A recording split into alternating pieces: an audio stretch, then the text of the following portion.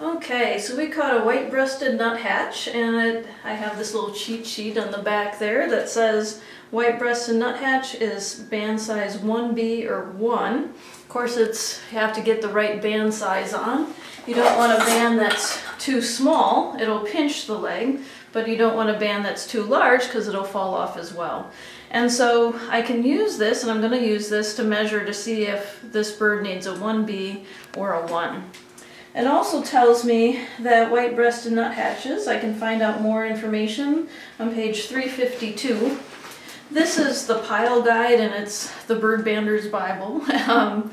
And it has all the birds in North America, and it helps me figure out how to sex and age them.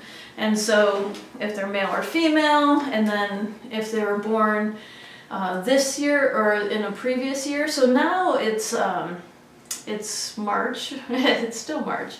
It's March, and so the birds, obviously no birds were born this year yet, but I should be able to look at it and see if the bird was born last year or born some year previous to that. Okay, so we'll take our first bird out of the bag. Of course, you have to be a little bit careful when you do that because you don't want to let the bird go. So I grab it with that hand and I pull it out with my other hand. You can see I hold the bird in my left hand because I'm right-handed, so that gives me my right hand to write with and to take all the measurements. And so, let's see, band size 1B or 1. 1 looks a little bit tight. When I put it on there, it's touching both sides of the leg. When I put 1B on there, it's not touching both sides of the legs, and it won't fall off the foot. So we're going to use band size 1B. So I have to get the right sheet out. There we go, 1B. Get the right band out. So we have different size bands. This is kind of a medium size band.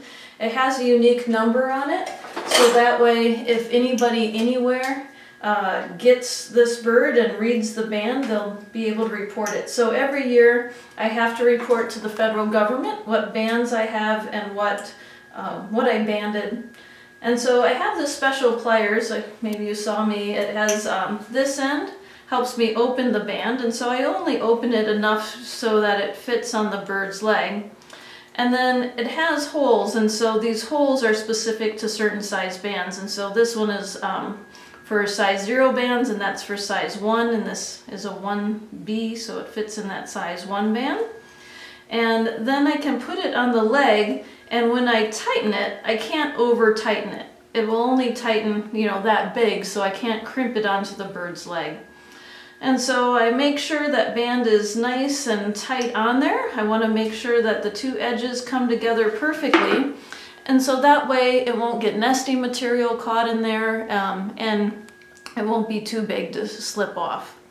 So there we go, we got the band on the bird, and I'm going to double check the band number. Last 3 digits are 918, and that matches up nicely with my banding sheet, so we're good there. So I write down the species, white-breasted nuthatch. Today's date is the 16th of March. So 03:16, time is 2:10, so I do that military time. We are at Johnny Appleseed. Okay, now we need to, 2 things are required by the federal government. They need to know, well, the species, the age, and the sex. And so these birds, you know, some birds you can tell males and females by looking at them, and some you can't. And this is actually one that you can tell males and females by looking at them. And so the difference between males and females is their crown, or the top of the head here. And it is completely black, so I know that it is a male. And so I'm going to write down male, and I know that by plumage. Okay, now I have to read to see how I can age these birds. Looks like I'm looking at the primary coverts. I'm looking at the color and shape of the primary coverts. Okay, the The primary coverts are these feathers right here. So these long feathers here are the primaries. These are the secondaries. The primaries provide thrust or forward motion. The secondaries here provide lift. And so looking at these primary coverts, there's a lot of edging right in here. You can see a lot of edging, and they're pretty rounded. And so I think this bird was not born last year, that this bird is at least 2 years old. So I'm going to write down that it's at least 2 years old. Now, I'm going to blow on it, and these measurements are, the first two measurements are breeding condition. It's March, they shouldn't be breeding, but we just double check.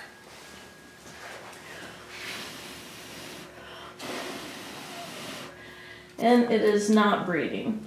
But the next thing I'm going to, I don't know how much you can zoom in on, but I'm going to blow right here, and you're going to look in here, and you should see white for the fat and then the red breast muscle.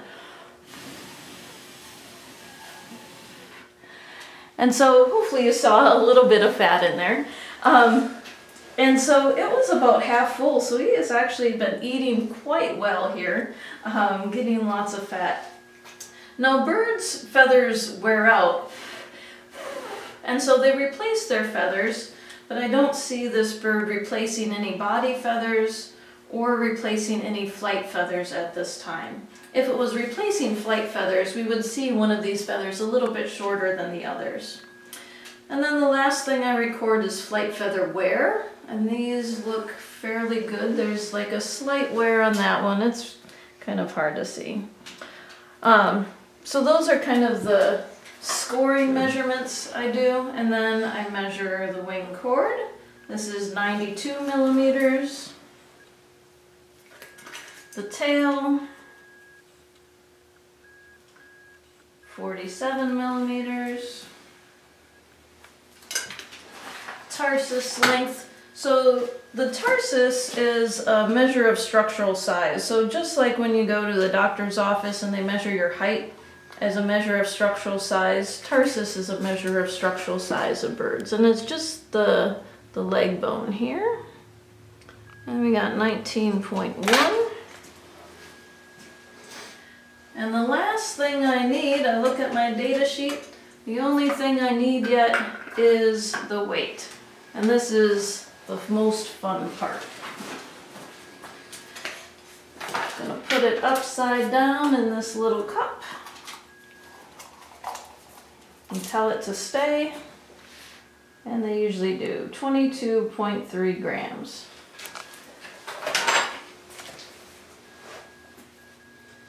Okay, data sheet's filled out, so it's time to let it go.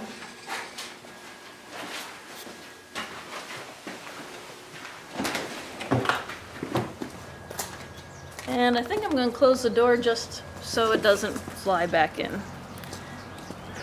And we're going to point it this way so it doesn't fly back into the net. There it goes. And so yeah, now if anybody ever catches that bird again, they'll know that we banded it today.